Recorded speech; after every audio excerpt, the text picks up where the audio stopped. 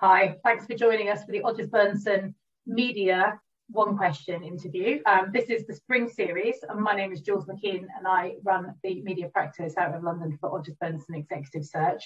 Today, I'm pleased to be joined by James Kirkham from Defected Records. James, thanks for joining us. Thanks for having me, Jules. Very welcome. Acknowledged as an authority on all things marketing, public relations, and content creation, James joined Defected Records as Chief Business Officer in January 2020 for this bizarre year we've just had, overseeing all social content, marketing, and PR activations at the company.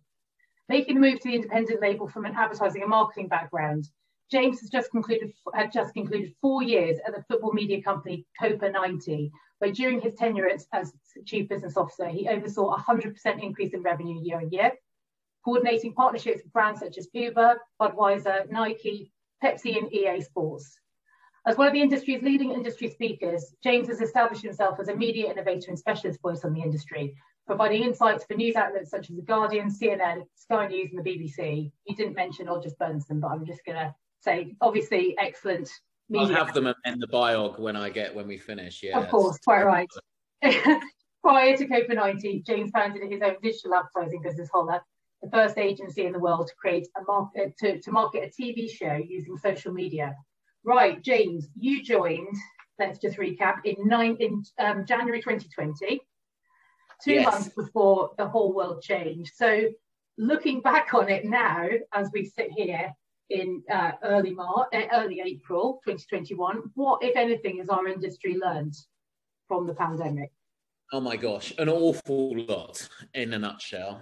Let me try and expand. So Defected, is a record label. It's been going 22 years. It's got huge kind of back catalogue and archive and known for an awful lot of probably dance hits that many of your viewers and audience will remember, from like Roger Sanchez's first number one to like Kings of Tomorrow, Finally, and many a great record and many a great night has been had.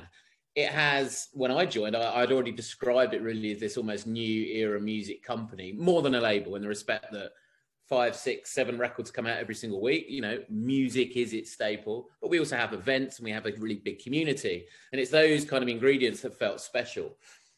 All of that said, nothing would have prepared us for that kind of moment where we shelved our parties. We'd normally have, you know, sort of countless festivals in the summer. We would have an entire Ibiza season, a Defected festival in Croatia for 5 days.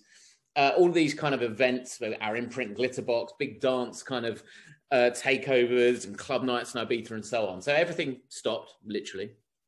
And I guess we didn't plan to innovate our way out of it. We did plan to double down on things like social content, storytelling, because we knew if there's one thing we could guarantee is people spend a lot of time, frankly, with their screens, for good or bad, but we were able to tell stories. We were able to still speak to people, communicate, bring them music and so on. But it was the shelving of the events that led us very, very swiftly to wonder if we could do an event in a different way. Right. We have such a lovely crew, community. If you recall back then, just over a year ago now, there was a lot of fear, actually. There was a huge amount of uncertainty. I mean, in some ways there still is, but it was a far more unsure, unclear kind of landscape in front of us all. So one of the things we wanted to do was bring people together in a joyous moment and bring some positivity where, frankly, there wasn't a lot. So at that point, we created a virtual festival, a chance for people to get on their own dance floors in their lounges and kitchens and living rooms, play great house music with brilliant DJs in a way that was just streamed on YouTube and Facebook and Twitch and so on. And this has become kind of commonplace now, but then it was sort of first out the blocks doing it, and it got a lot of noise as a consequence. That one-off event, we were meaning as a one-off. We wanted to just put something down, bring people together, and, you know, and then sort of carry on, as it were. But the reaction was such, and people said, right, you've got to be here every week now. This is it. This is our Friday. So we ended up doing 10 weeks during the lockdown. On a Friday afternoon, evening in the UK, which sort of became like a punctuation point in a week, just as many, well, people were almost after that like linear moment that frankly, though, I think people are after an excuse to have a beer probably on a Friday afternoon. And a shared experience, maybe. There's something about the scheduling aspect of that means that you feel, you know that you're having a shared experience, even if you can't see other people. 100%, yeah. Like the feedback loop, you know, if we're talking in industry terms, was probably what I didn't expect to just be. Well, frankly, it was moving. We had NHS workers sending us video and images of them in an ambulance on their lunch break or some kind of break, coffee break, dancing in their ambulance. Wow. We had a guy who got himself in Greece out of his hospital bed, and he's still plugged into some drip, and he's dancing with a laptop on a corner. I mean, wow. It was absurdly touching how connected we could be with these very people who were suddenly unable to dance with us for real. So that was like an example, I guess, of where we didn't plan it. We genuinely didn't. It wasn't like a big strategic, right, we will replace physical events with a virtual, but we caught a moment. We did it in a reactive, emotional state, but then it became commercially interesting and viable. These are free. We raised over $1 million for the COVID Relief Fund. We've since done events for Mind, the mental health charity, for the Trussell Trust, for food banks, like brilliant purpose-driven stuff. But it also commercially viable for Defected because, of course, they're a continual showpiece of records. We didn't have clubs. We didn't have dance floors to listen to the new track from, I don't know, Calvin Harris or Boys Noise or whatever great records we've been putting out. So it also was I guess, in a way, a window to these records being played by amazing people from Carl Cox, the Martinez brothers. People were still able to engage their artists or DJs where perhaps previously it had suddenly been taken away. And I think that was a big part of it. I think from an artist and DJ and talent perspective, this whole time has been a learning too, because, you know, they probably won't mind me for saying, but back then, just over a year ago, it was very easy to stand. Even if you're a band, you know, major labels have said this as well. If you're a band, you can stand on a stage, you can be at arm's length, you can take your money for standing on that stage. Same with DJs. Everyone's had to lean in more. Everyone's had to properly go out of their way to engage a community and audience, their fans, because they've not been able to do it in the traditional normal means. And in a strange way, perhaps paradoxically, because we've lived so much through screens, I think one of the great learnings is this idea of proximity that bands, artists, labels, people like Defected, music is effectively perhaps finding or rediscovering with their fans and audience. They can't afford to be solely how they once were. And I think we're going to see an era and a time where artists, bands, DJs have never been closer to their fans. And it might be taking familiar kind of pillars, if you like, of an experience, like backstage passes or meet and greets or signing tents, and adding those as little virtual layers to your tickets. So fingers crossed, if we're all back in some way, shape or form this year in 2021, I suspect we'll see an awful lot of hybrid experiences where you might buy your ticket, but you can see a virtual backstage pass, or you can meet an artist on Zoom, or you can gift a pass to 3 friends who can't make it to Croatia, or things like that, born from a birthday moment. For a mate or something like that. All of those. Yeah, so right.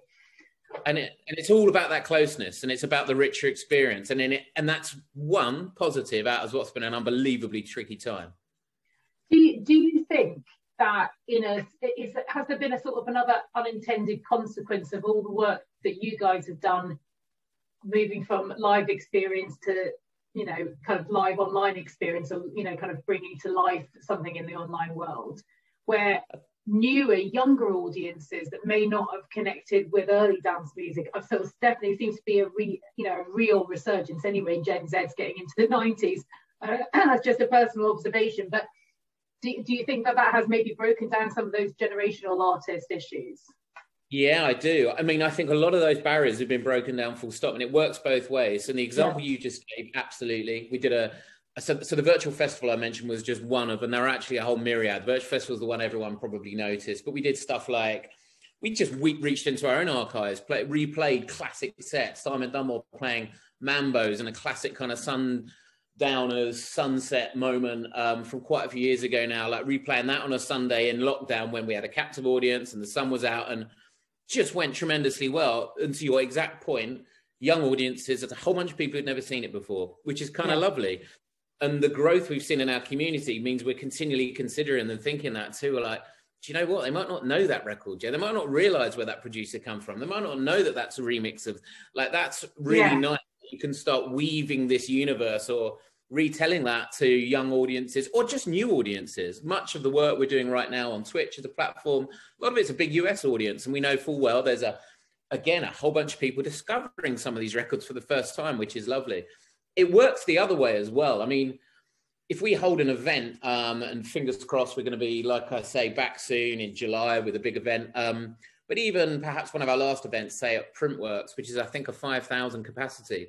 Wonderful, incredible, beautiful, like, moment, but it's 5,000. Yeah. Now, a virtual event, you could be expecting a good million views live, let alone all the people who catch up on demand. What's most interesting about that is not some kind of vanity exercise. It's more the fact that you know that there are people all around the world in countries who simply couldn't have come to that event. They couldn't have made it for whatever reason, simple logistics, geographical, whatever.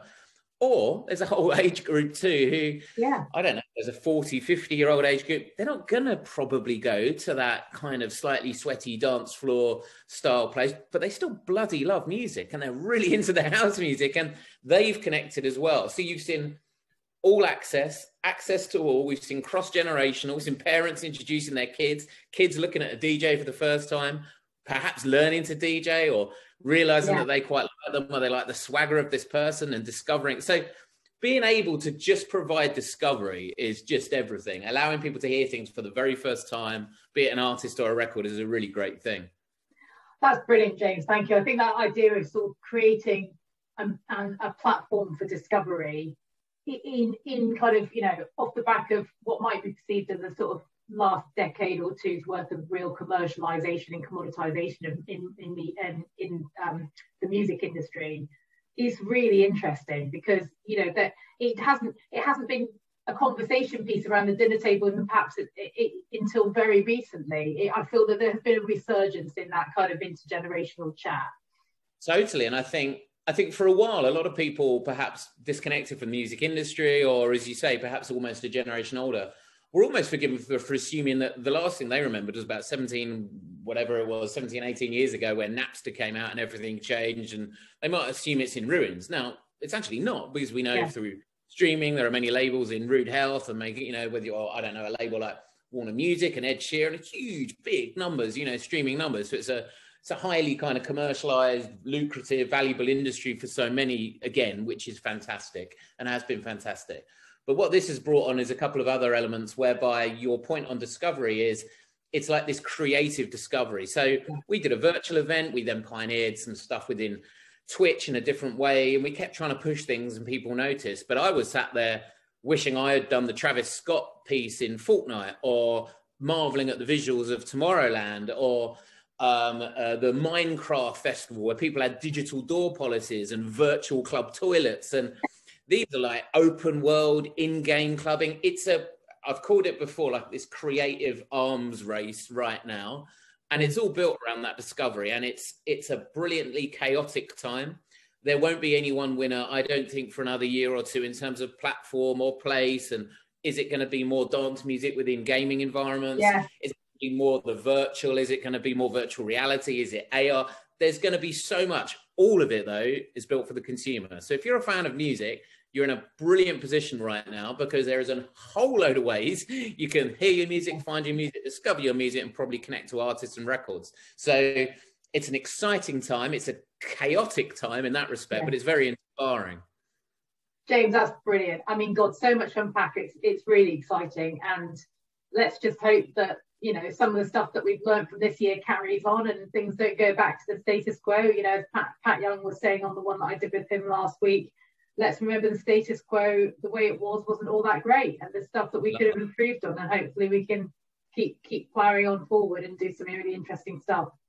Thank you so much for joining me, James Kirkham from Defected Records. Thanks very much. Thank you so much. Bye-bye.